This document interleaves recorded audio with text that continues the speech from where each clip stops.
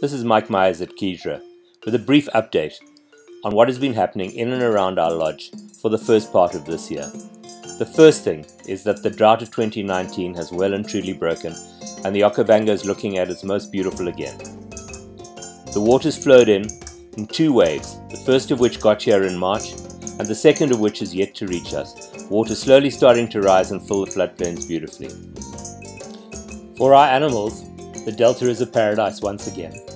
The elephant particularly are so much happier and so much more relaxed now that they have got plenty of food and water and are over the feeding stress of last year.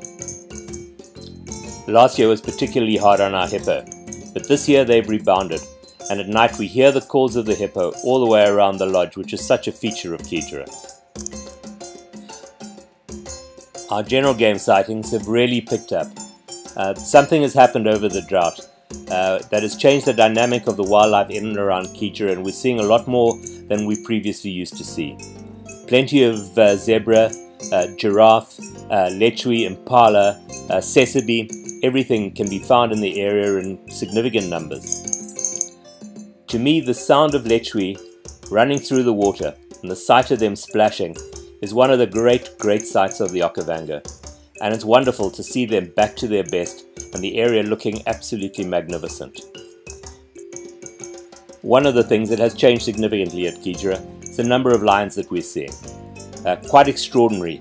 We estimate that there are over 20 in the area at the moment, and the dynamic between the females and the males is something that is developing on a daily basis. Particularly amongst the males, we have seen so many in the area that it almost defies belief. We are waiting for the territories to settle down and find out which are going to be the dominant males of the area for time to come. Our leopards are in evidence everywhere in the Xigera area at the moment.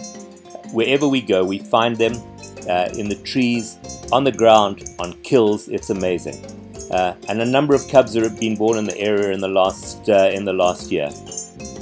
This young cub is one of two born to Pula, our camp leopard. A really gorgeous sight I found in a baobab tree just the other day. Our new vehicles are on site. We have four 4-seaters and 3 6-seaters, which we'll use for moving around the area, going out on Mokoro activities. Mokoro activities are such a spectacular way of seeing the Delta.